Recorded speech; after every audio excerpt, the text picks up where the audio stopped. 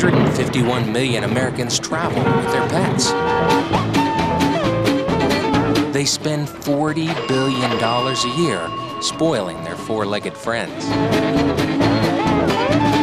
And there's no one stop to tell them where to go. Until now. One man and one man's best friend, crisscrossing America searching for all places pet-friendly. Now this looks like a place that might accept dogs. I'm gonna run in and ask them. Hey, not only do they accept pets, they encourage them. Well, we're all checked in at the Hotel Aiken. Pet-friendly since it started in 1837. Hotel Aiken is located on Richland Avenue in the center of downtown. Along with every modern amenity, the hotel features the Polo Tavern, located right in its lobby, and it's fast becoming one of Aiken's favorite watering holes. And another great thing about the Hotel Aiken, 1/3 of its courtyard rooms welcome pets. Oh man, this is great! What a nice room. Huh? Pretty lucky here, aren't we? Pet Places, exploring the country by boat, by rail, by plane, by car, biped and quad, discovering the places that make faces grin. Hot out here. How you doing? Hannah and I are in Aiken, South Carolina, and this place is Hopeland Gardens, and it's absolutely beautiful. Look at this place. You can bring your dog, which is awesome.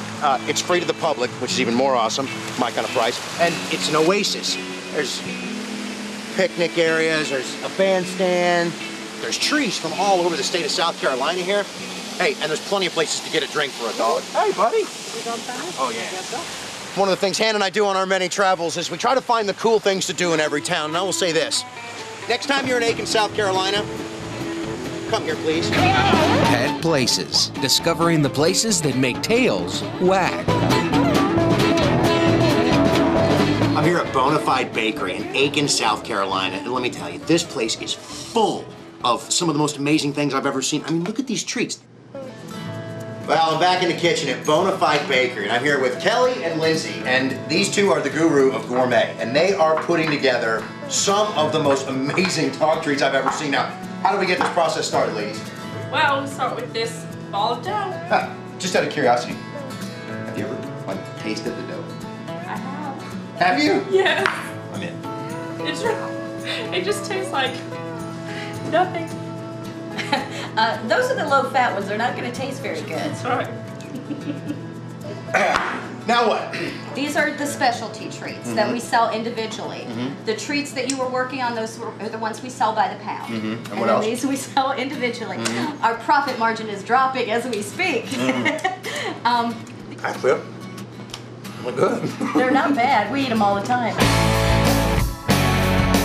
Pet Places, unlocking pet-friendly America, one town at a time. But there's gonna be some changes around this place.